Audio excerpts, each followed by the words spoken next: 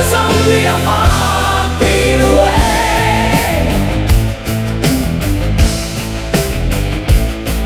My arms are open for you, always my love is only a heartbeat away.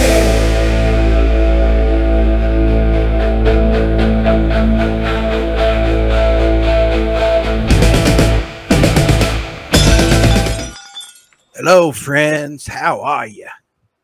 It's me, Shithouse Harry Seams, looking for real music for real this time. Yeah. Are you aware that Journey, the main two guys, are feuding again? Once again over credit card business while on tour. Can't they take like pocket change with them?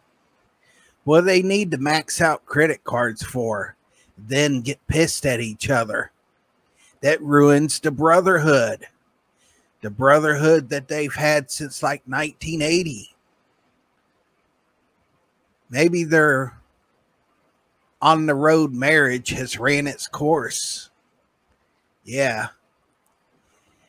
Yep, suing each other over credit cards. This time it's Jonathan Caine suing Neal Schon. Also, there's disagreements between Neal Schon and Jonathan Caine.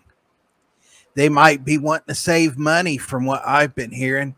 They might be trying to squeeze out Dean Castronovo, who has been with Journey for about 24 years. Plus, he was in Bad English, I think, with them too, and other side projects. Would you believe after all that Dean Castronovo has been through, he has even dropped his side projects to be with Journey on tour. He screwed over Jason's Jeff when they were doing their tour. Right before that album dropped, he went back to Journey. So he weren't able to be at those concerts to sing his own songs he wrote. So I hope they don't screw over Dean Castronovo, because he's a great singer and drummer as well. From what I hear, the drum tech may be the guy for the job, because he's willing to do it for drum tech pay. His name's Toonie.